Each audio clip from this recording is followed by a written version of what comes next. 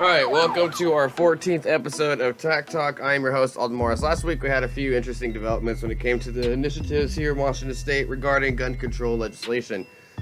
We had, starting from about Wednesday or Thursday of last week, we had a plethora of sheriffs come out and announce their opposition to Initiative 1639 publicly, meaning that they will not have their deputies enforce the law. And they are refusing to acknowledge the law, which is groundbreaking for the citizens of the state of Washington, because legislation is passed by majority vote. The majority vote then becomes law. Somewhere along the line, people in the state seem to have forgotten that we don't live in a democracy, we live in a republic, that we are not ruled by mob rule, that we are about the individual's rights. We are a republic. So, again, I'm going to name off a list of counties that have come out, what we're considering called red counties, that they're in opposition of Initiative 1639, and then we have counties that have not come out or have not made an announcement. Like my county, for example, I belong to Pierce County, and the Pierce County Sheriff has not come out at all, from what I've understood, and has stated his whether he's for the bill or against the bill. So, and it's likely that Pierce County, we're very liberal leaning because we are just south of King County. So it's likely that we are going to end up being liberal-leaning, just like Thurston County, who is just southwest of us.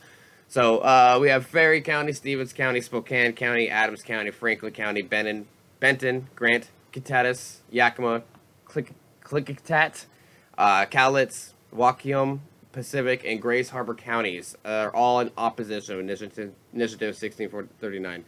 They are refusing to enforce Initiative 1639. It looks like we're still missing, what, 1, 2, 3, 4, 5, 6, 7, 8, 9, 10, 11, 12, 13, 14, 15-ish counties that have yet to announce their side of this legislation. However, Mason County, Thurston County, Clark County, King County, Chelan County, and Walla Walla County have all come out and said that they are in support of Initiative 1639. And we can't expect much from King County because those progressive liberals think they know what's better for everyone. So, moving on.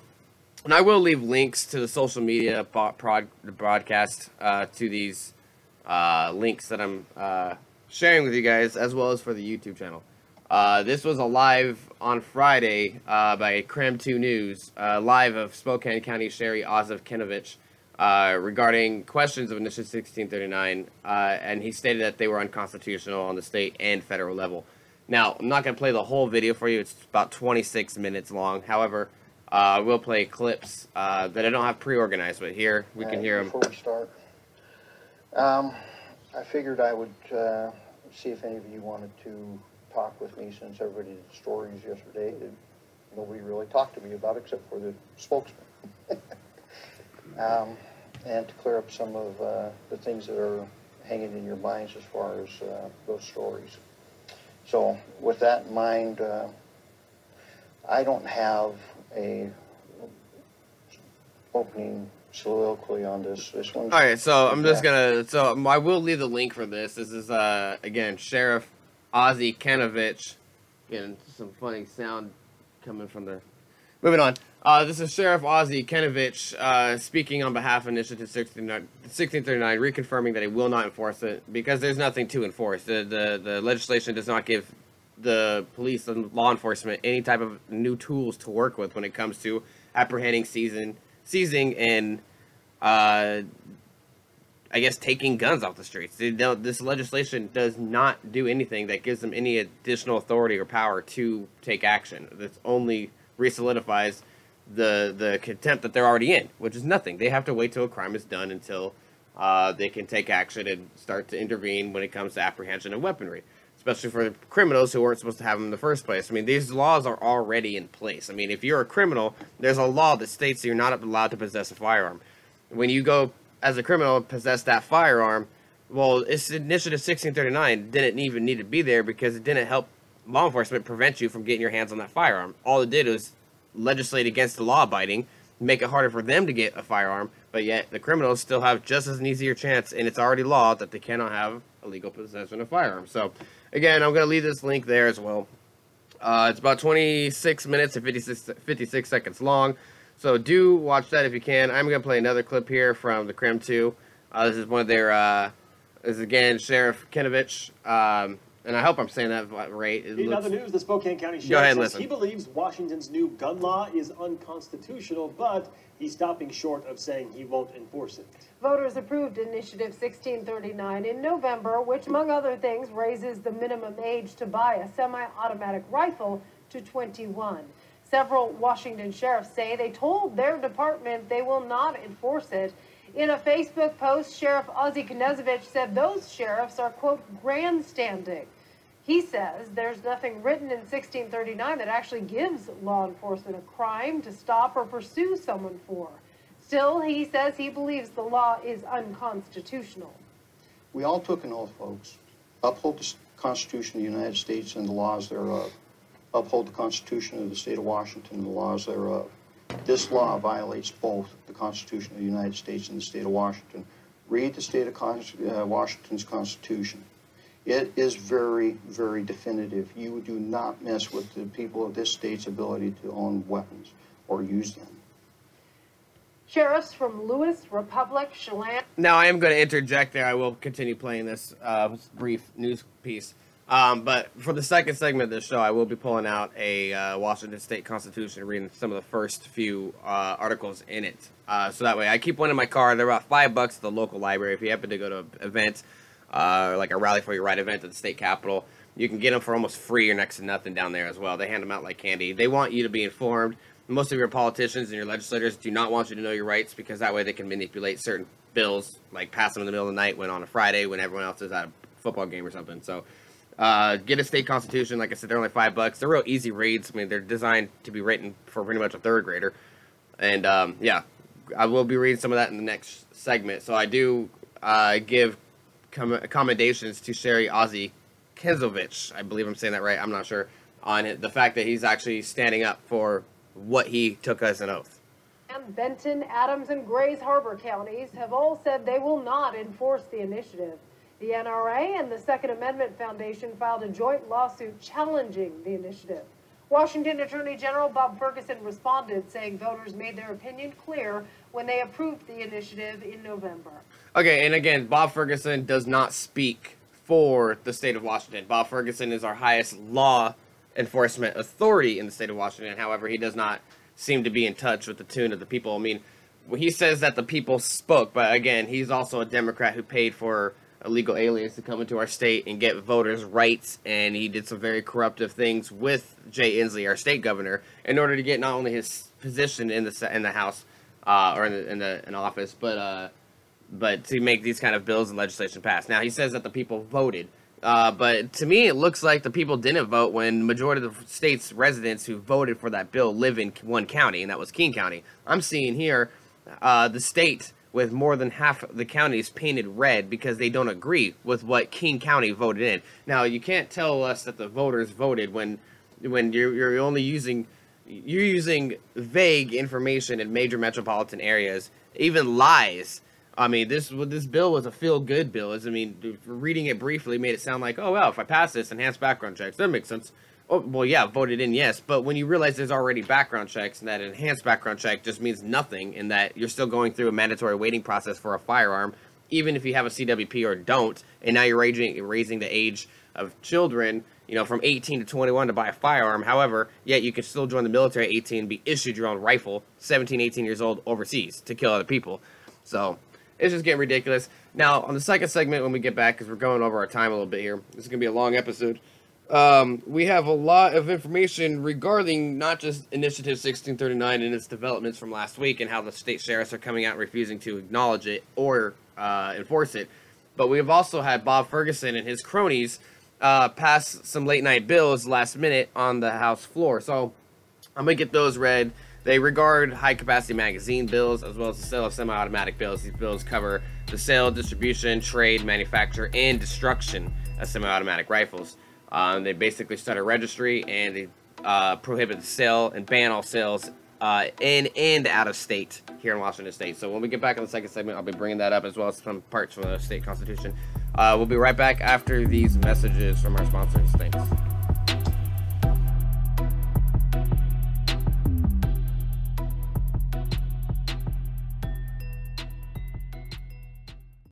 Bees Combat Systems at beescombatsystems.com, protecting those who prepare. 801-987-0893 for custom body armor carriers and tactical gear for military, law enforcement, contractors, corporate security, responsible citizens, and border patrol. Bees Combat Systems at beescombatsystems.com.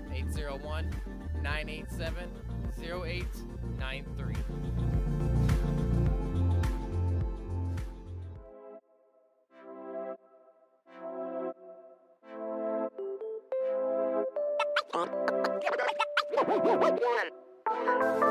Alright, thanks for joining us. We're on our second segment of our 14th episode of TACTALK here. Is it episode 14? That's correct. I'm your host, Alden Morris. So I did say in the first segment that I was going to go out to my vehicle and get the state constitution for Washington State.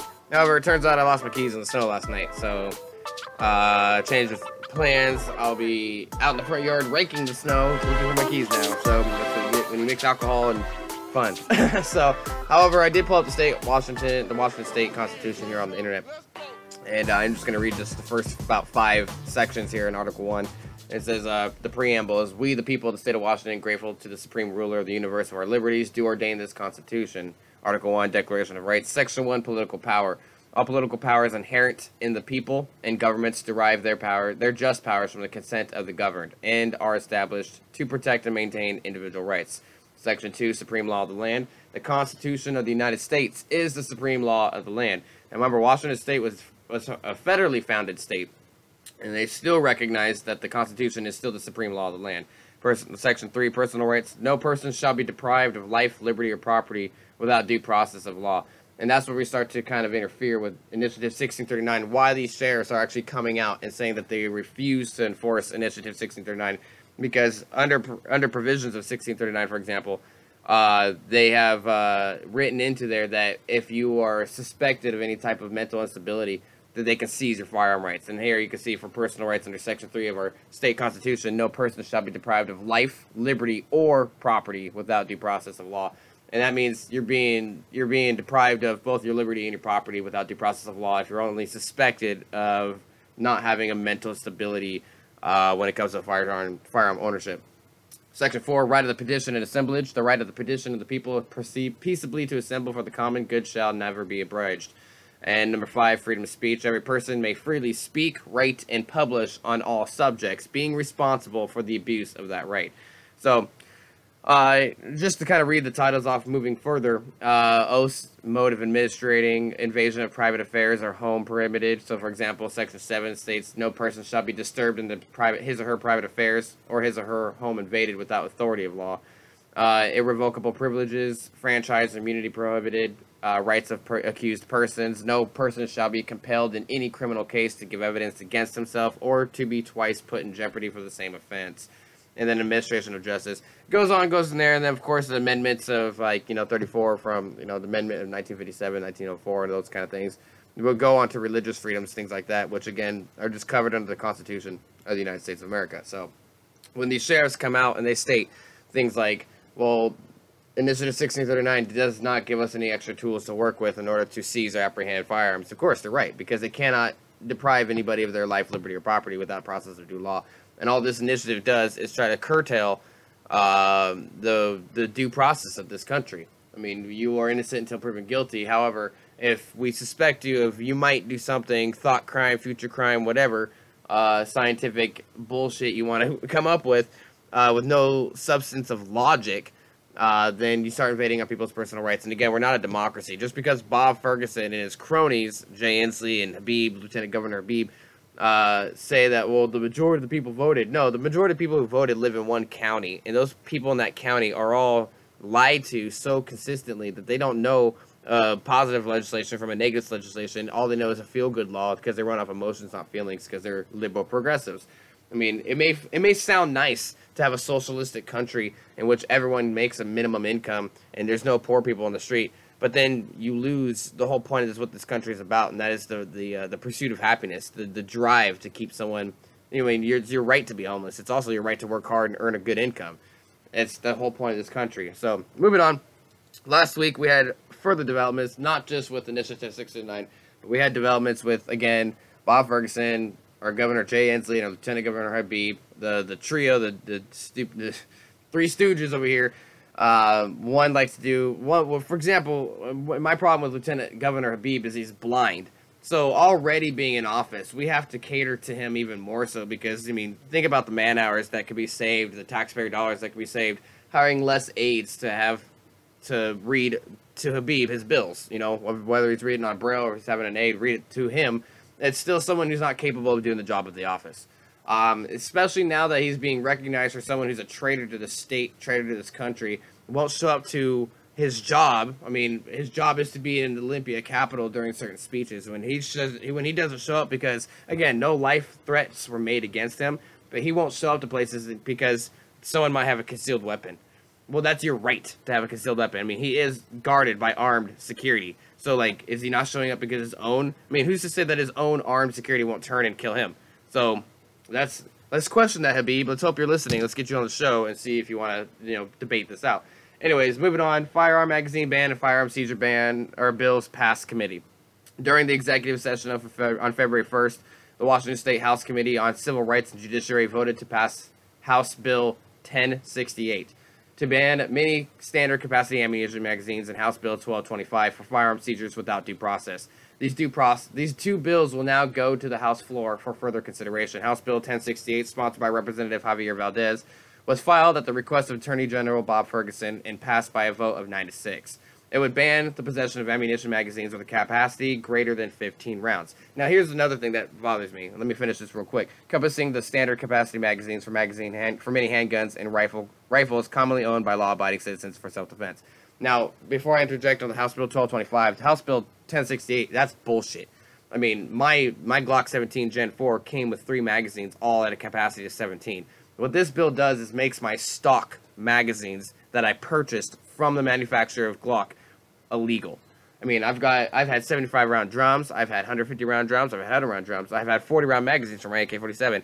Not a single one of them makes a difference when it comes to the pull and the action of my firearms. I mean, it just makes it so I don't have to reload as frequently. But I'll tell you right now, I can have 10 round magazines and I'll still put 100 rounds down range in the same amount that if I had 100 round magazine. I mean, if you want to ban high capacity magazines, we'll just train how to load faster. Like, so knock it off. Like, so this is getting ridiculous. House Bill 1225, sponsored by Representative Lori Jenkins, would require law enforcement to seize firearms and ammunition when they are called to the scene of an alleged domestic violence incident and hold them for at least 5 business days. This would result in property being confiscated without first going through due process and subject citizens to bureaucratic red tape to get their property returned.